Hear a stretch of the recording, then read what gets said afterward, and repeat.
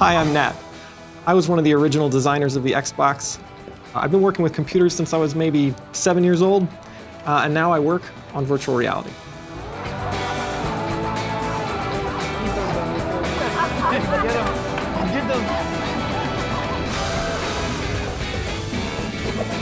Computers are everywhere. They're in people's pockets, they're in people's cars, people have them on their wrists, they might be in your backpack right now. But what makes a computer a computer? What does make a computer anyway? And how does it even work?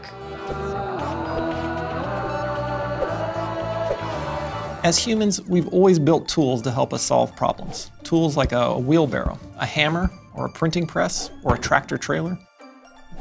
All of these inventions helped us with manual work. Over time, people began to wonder if a machine could be designed and built to help us with the thinking work we do, like solving equations or tracking the stars in the sky.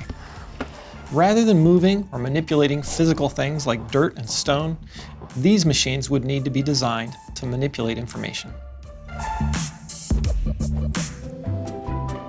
The earliest computers were made out of wood and metal, with mechanical levers and gears. By the 20th century, though, computers started using electrical components. These early computers were really large and really slow.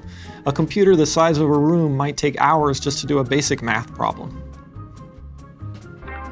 These machines are things of gleaming, vari-colored metal and numerous flashing lights.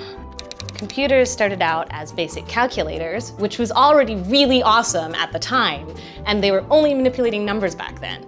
But now we can use them to talk to each other, we can use them to play games, control robots, and do any crazy thing that you could probably imagine.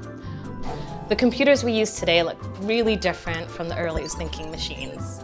And who knows what the computers of tomorrow will be like? My hope is that you get to help decide what you want the computers of tomorrow to look like.